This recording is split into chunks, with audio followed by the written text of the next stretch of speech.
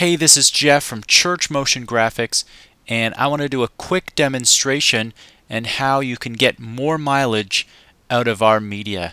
Now, I love producing motion backgrounds that have very slow and subtle movement. I think this looks really great on big screens and especially useful when putting text over the background. The background doesn't compete as much with the text in the foreground. But if you're looking for faster motions, I recommend using ProPresenter and switching your media in the Q inspector and just speeding it up using the settings provided there. So here's one of our motions from our March 2014 CMG Mega Pack, and it's very slow, it's very subtle. That was intentional. But I am going to go into its properties and make it go by twice the speed, and I'll play it here, and it goes a lot faster. I'm going to try another one here. I really like this blue one with the lights. Nice, slow and subtle. Then go into properties, increase the speed by twice, and you have a lot faster motion with a lot more visual energy.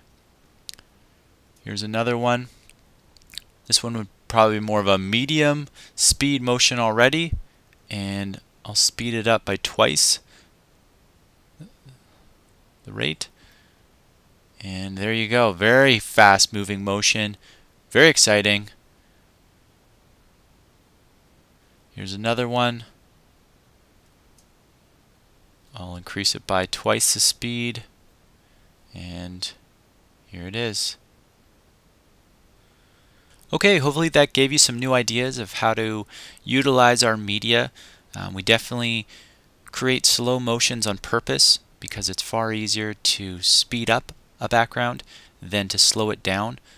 All of our content is rendered at 30 frames per second, so when you're speeded up, you have more frames than really you need for smooth playback, but when you slow it down, you really don't have enough frames. Maybe you're at 20 frames or 15 frames per second, and you're seeing kind of a stuttering happen on the screen. It just won't look as smooth. So that's why we do what we do. And if you have any questions, feel free to email me or put a comment below. I'd be happy to answer them for you. Okay, thanks for watching.